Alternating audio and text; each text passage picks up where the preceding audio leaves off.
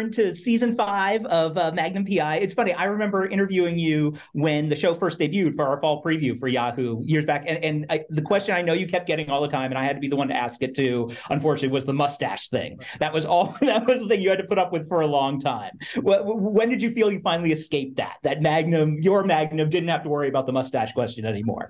I think it was after the first season. People tuned in and they're like, okay, new look, new vibe, new dude. I'm digging it. Let's go for another season, and they've shown up and supported us. Right. So here we are, season 5. So something worked. I Right. guess the mustache wasn't an essential quality to the character. Well, so many shows have tried to reboot popular franchises and they haven't always succeeded. Yours really has worked. What do you credit that to? What do you credit the Magnum's longevity to? It's a lot of things. I think there's been some fun writing. I think the casting choices were solid. Whatever I'm doing seems to be working.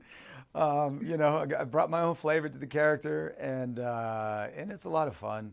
So I think it's one of those things where you turn on TV and it's so heavy. There's a lot of madness. There's a lot of like rhetoric and politics, and even shows are just like everyone's just like getting murdered and everything. And there's a bit of levity on this show. It's all not heavy. There's some, it pokes fun at itself sometimes. It knows what it is, and I think it's a bit of escapism too for people. It's like spending 45 minutes on the island with some people that you would want to hang out with, Yeah. So at the end of the day, I think those qualities are the reason why we've been around for so long. Now, and you've moved behind the camera too as the show's gone on. You directed last season and again this season. Is that part of your way of taking ownership over the show too, really making it feel like your show that way, being involved in that at that creative level? Absolutely. I feel like I know this show intimately. I mean, I've lived in these shoes for 5 years now, or whatever it is. I've read every script. I've read every scene. I've been in almost every scene. I have a bank of knowledge and information about it. So if anybody could speak about it, I definitely am sort of an authority, right? and directing is something I've really been wanting to do for a long time. And I've got the chance on the film side to work with some really great directors.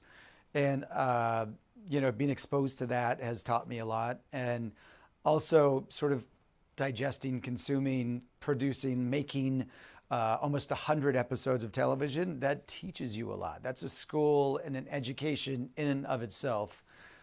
So I felt like I was ready, and I just wanted to dive in. And, Eric, the showrunner, he's 418, the episode I directed last season, is one of his favorite episodes of the entire show. So I had a lot of fun doing it. It was a great sort of departure in terms of, the story that we told. We brought back a character who was from the pilot, and in a really interesting way. It wasn't a ghost. It was like, a figment of Magnum's imagination during this time of stress, right? So it was really fun devising a way visually to tell that story, because also you didn't want it to feel like it was such a departure that it felt like something other than Magnum P.I.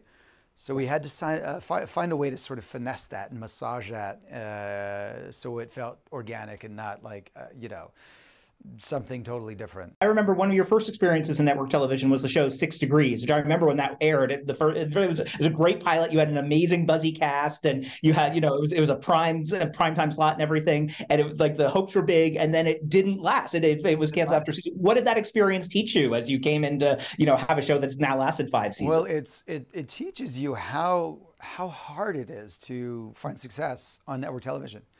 First of all, how many pilots get shot every season by every network? Hundreds? I mean, I don't even know what the answer is. But the chance of even getting picked up and then making it past like that 13 episode mark or something, super unlikely. Then make it a full season, then to get another one and another one and another one. It's just like, it doesn't happen, And like you said, it was a buzzy cast. It was New York. We had great writers, and it still didn't last beyond, I think it was 13 or 14 episodes. I don't remember. Yeah, and now here, but now you've got 100, so you've hit Yeah. you've hit the 100 club. You know Yeah, what that yeah, it's feels like crazy.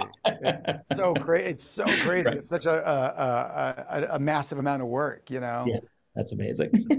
Well, let's jump back into some of your roles from the past. This is our role recall section. So the first one I want to start off with, your first major movie was Crazy Beautiful in 2001. And when I told my fellow writers I was going to interview you, that movie came up so often. That is a huge movie for millennials, especially. I think that romance with you and Kirsten. And what's so interesting about that, like so much of that movie is Kirsten Dunst really trying to change her screen image at the time after Bring It On and everything. She was doing Right. something darker, and you were really her partner in that. What was it like as you know your first major movie, watching this established star play something completely unlike herself? I saw a professional, right? That's the way I saw it. I was green. I was new in the industry, and I saw somebody so wholly committed to the process, and not only committed to the process, but committed to making somebody who was maybe not even fully prepared for what was on my plate to making them a partner. You know, she just taught me so much, and I learned so much by watching her,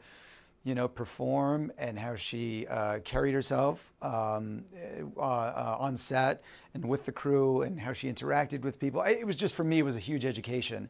And she's an amazing talent, and she's been around since she was a child, and she still continues to surprise us with characters and roles. And it was, yeah, it was a great experience for me, and kind of like set me off in Hollywood, you know, and kind of gave me a roadmap as to how to move forward and how to act on set and how to be on set and how to try to find breathe life into characters.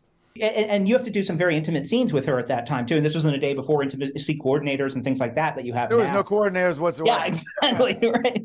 What was that like? I mean, how did you make each other comfortable having to do some of those more intimate scenes together? It was the strangest thing I'd ever done. You know, like there's a term for what we would wear that's not politically correct. You can't even say the term anymore, but there's a sock that we used to wear. And I got to set and I was just like, oh, okay, we're doing this. All right, fine. Okay. I just roll with the punches, you know? It was wild. And then on top of that, you have a bunch of crew guys and boom operators and cameramen walking around. There's nothing sexy about it. But like I said, it was an education.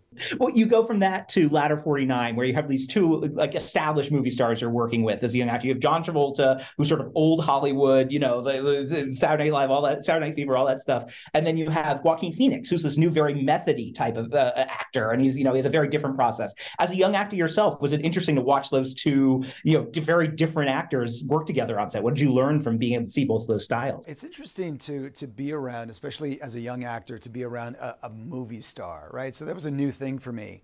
And to see not only their process of you know, creating a character and living in that and shooting the movie, but also how they interacted with their fans. That was all new.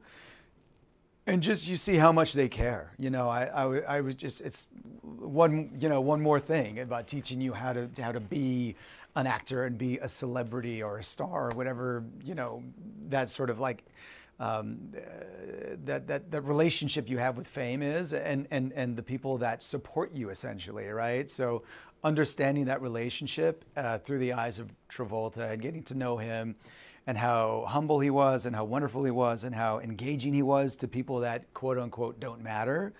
You know, it's like they can't do anything for him, but he still gives himself to them. Like seeing that early on was really important, you know, and then getting to know Joaquin and know his process and understand who he was as a human being. I mean, you know, he's a committed artist, and I think he's one of the most talented actors of our time. I believe that. I mean, the guy's he's a beast. But he's also, you know, in some ways, kind of a tortured dude. You know what I mean? But there's something very beautiful about him and about that story, and I really got to know him really well on the movie, and we stayed friends. And I haven't seen him for a couple years, but I mean, I still got love for the guy. You know what I mean? When you see him in something like Joker, are you blown away that he transforms himself that radically for, you know, to go I'm not from? shocked. I'm not Oh, shocked. right. I mean, I Yeah. was blown away by the performance, but I am not shocked in terms of anything that he would do. he commits with every cell in his body. You know what I mean? He embodies it, he internalizes it, and when you see him, you know, kicking some dumpster on the Joker and about to like explode, he's living that. He's not acting, he's being, and that is torture for him. I just know him enough that like he's putting himself through hell to make that that character special and that movie special. Well, you're part of two of the best sort of early 2000 sports movies, I think, that we get rewatched over and over. The Rookie one and then Friday Night Lights. And those are just two like classics of that era of the genre. So I have to ask, which is harder to do on screen, baseball or football? Which was the harder? Oh, Football, okay. without a doubt. Yeah, it's definitely more intense. I mean, those hits. We had stunt guys, but I still took hits. I mean, I had to go to the hospital one time because I had like a 260-pound lineman just step on my ankle, you know, like just stepped on me, but I heard it pop and I was like, I don't know if it's broken or I snapped my Achilles or I don't know what's going on, but my ankle, you know, it looked like a bowling ball. So definitely football is harder to play. Baseball is like, it's a walk in the park, man. I love it. You know, to play professionally is a different thing. To hit a ball out of the park, that's like, you know, these people are aliens. But you know, on set, you know, tossing the ball around and hitting and having pitchers like give you a perfect throw so you can crack it out of the park. That's totally different. You know, it was all fun. You also get to watch two really great actors there, Dennis Quaid and Billy Bob Thornton, do their version of the inspirational locker room speech, and you get to be an audience for both of those. What's it like having to do those scenes and watch these actors, you know, have to really deliver that like I'm sure multiple times too? It's not just one time they're doing that speech. Well, it's one of the things that like people don't understand is they think actors go to set, they show up, they say the lines one time, then they go home. It's like a full day, you know, depending on what you're shooting, what you're doing.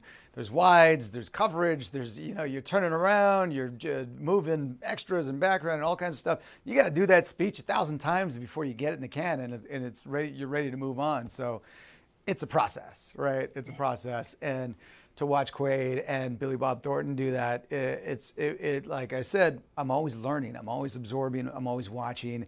And it's funny because in this golf movie I referenced earlier, I kind of have one of those moments with a group of students that I'm training in the game of golf.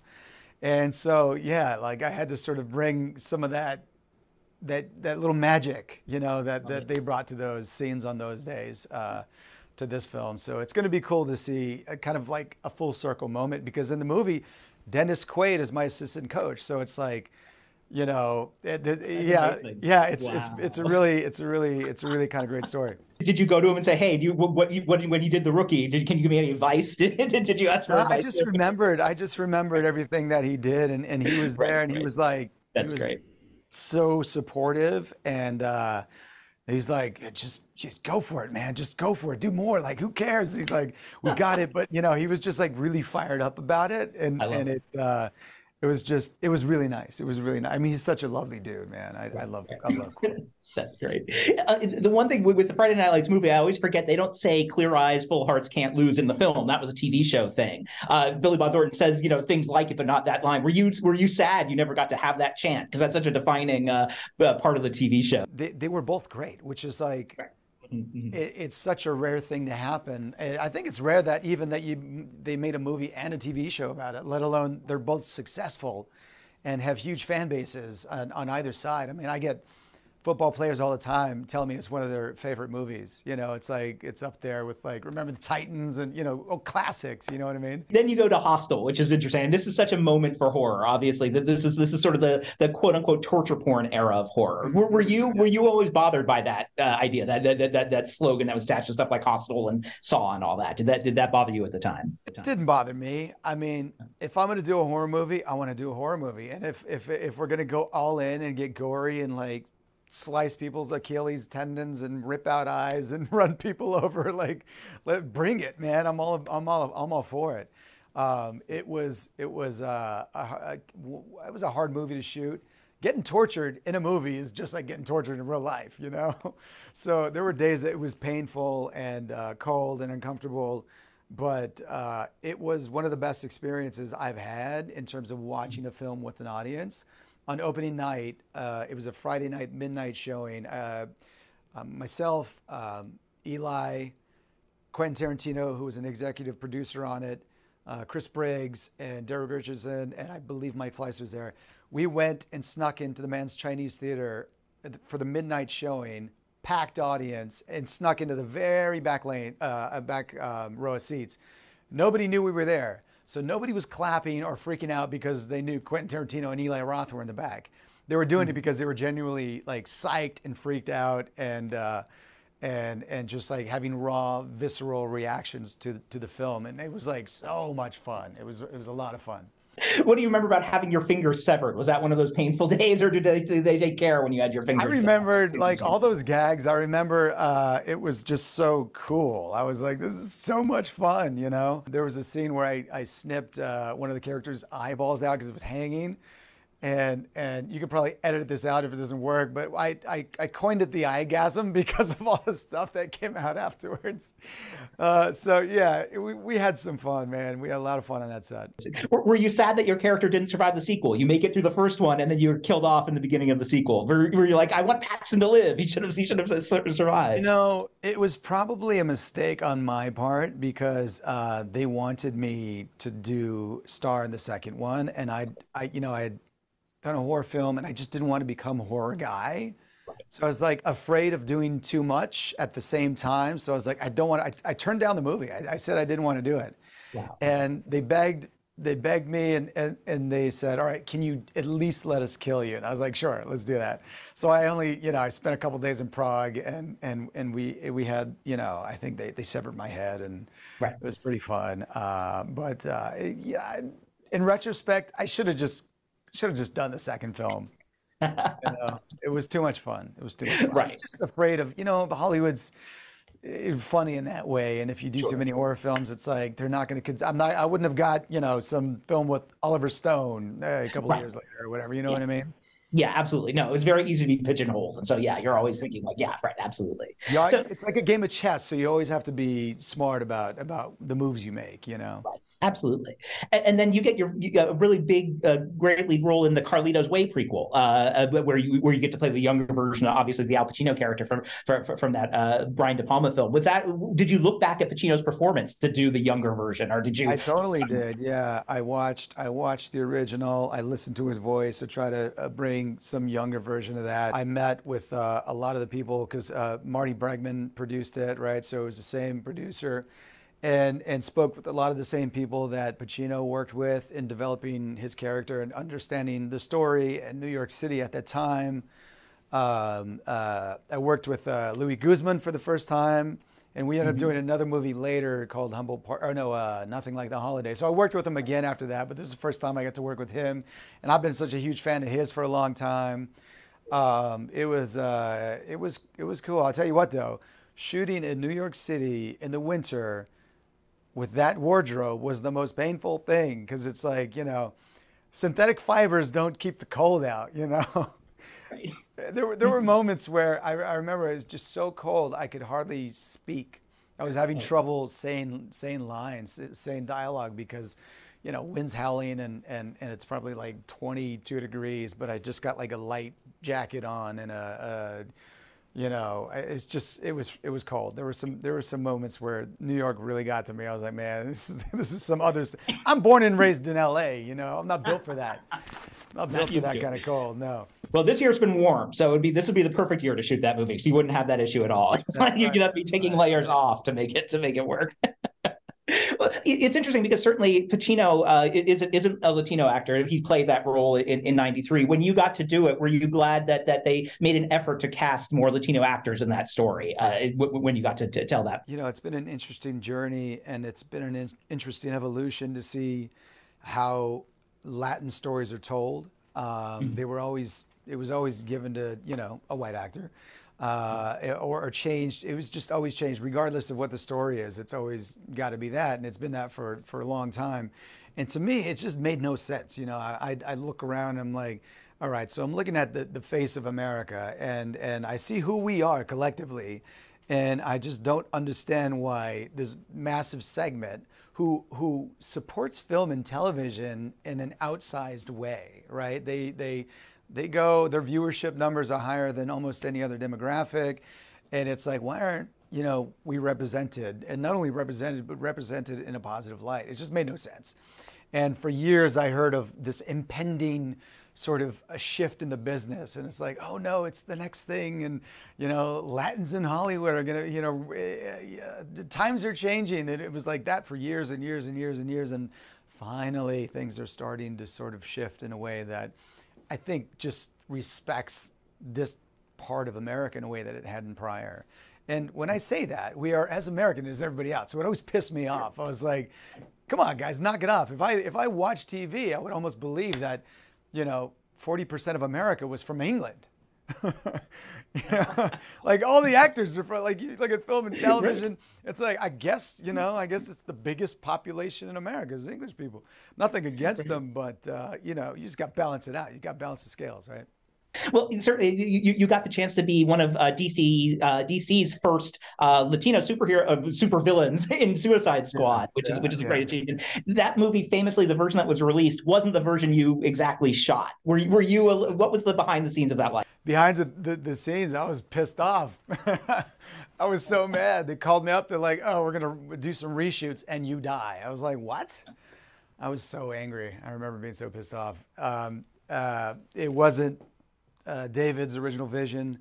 He loved the character. He loved the character so much that he added stuff that wasn't in the original draft. I mean, we had a lot of fun. I had an amazing time playing the character. It was so fun to, it's interesting because being Latin, being Mexican American, growing up in LA, early on in the career, it was like everything was like, the auditions would be like for gang members or drug dealers or crap like that, and I was like, no. I spent a big portion of the career saying no to things like that, and that being said, I knew I had that character in me, but I had to reserve it for the right moment, and Suicide Squad came around, and I was like, this is it. I get to play in that space. It's going to be fun. It's super different. It's like, I mean, I kind of like disappear. You don't see Jay Hernandez in the character. A lot of people don't even know that's me. Oh wow! So, no, you really do transform yourself. You got the tattoos and the face makeup and everything. Yeah, it's quite a transformation. It was a lot of fun. It was a lot of fun. Do you support, I mean, certainly online, there's that push for people to release the Ayer cut, like there was release the Snyder cut. Would you like to see David Ayer's whole film released sometime, the original vision that he had? Hell yeah, I would. I mean, look, these studios hire directors because they believe in them, they believe in their vision, right? So you hire a guy like David Ayer, End of Watch, Fury, he wrote Training, like you said, you hired him for those qualities, right? Let it be, let it happen, So I'm all about it. Like let's see the haircut. Right, love it. Well, you mentioned it earlier, but Home for the Holidays was one of the first sort of Latino Christmas movies. Christmas movies are a huge industry now. I talked to Freddie Prinze Jr. recently for his that he did for Netflix, and he was saying he'd been waiting to do one himself too. That he was never offered that before. Were you aware at the time you made that how unique it was, and how you were being a first that way with that film? I thought it was super unique. I did understand it. I loved that I was able to be a part of it, and the cast was amazing. It was like. Leguizamo, Deborah Messing, Louis, Freddie. I mean, it was a great cast. It was a fun script. And it was representation in a way that you just don't see very often. And I was proud to be a part of it. And did you feel, I mean, certainly it balances sort of Christmas lightheartedness with some really dramatic story, with your character especially. He has to decide whether or not he's going to kill someone. That's your argument. Right. What was that balance, finding that balance between the sort of like the darker stuff and also the making it a Christmas movie? It's all, yeah, you said it. It's all about balance, trying to bring honesty to the characters and in situations like that, in neighborhoods like that. I mean, I grew up in one in LA, and you do have that sort of, that juxtaposition of real wonderful things, real family-oriented things that take place. next to, you know, crime and gangs and drugs and all that stuff. And that's a reality for a lot of people. So, you know, with all these things, I always try to bring a bit of reality, a bit of, you know, sort of my backstory, whatever I got inside me to these characters to make them breathe and to have an audience. You know, you want them to be able to, it's like, you know, I see acting as it's a journey in empathy, right? So a lot of people judge actors because they want to save the world or they want to do good things or clean water in Flint, or it's because we're empaths, right? We're always trying to, I mean, what our job essentially is to step in somebody else's shoes and live in that space and make it real. And so that's kind of like what we do on the daily. And I think as long as you're doing that and you bring a little bit of honesty to the characters, people will watch the movie and will respond. Awesome. Well, thank you again for this has been a lot of fun. I really appreciate you taking the time to walk through your movies with me. I really enjoyed it. Thanks, man. Yeah, it's a trip down memory lane for me too. I mean, I Oh, haven't thought good. about some of these movies for a long time.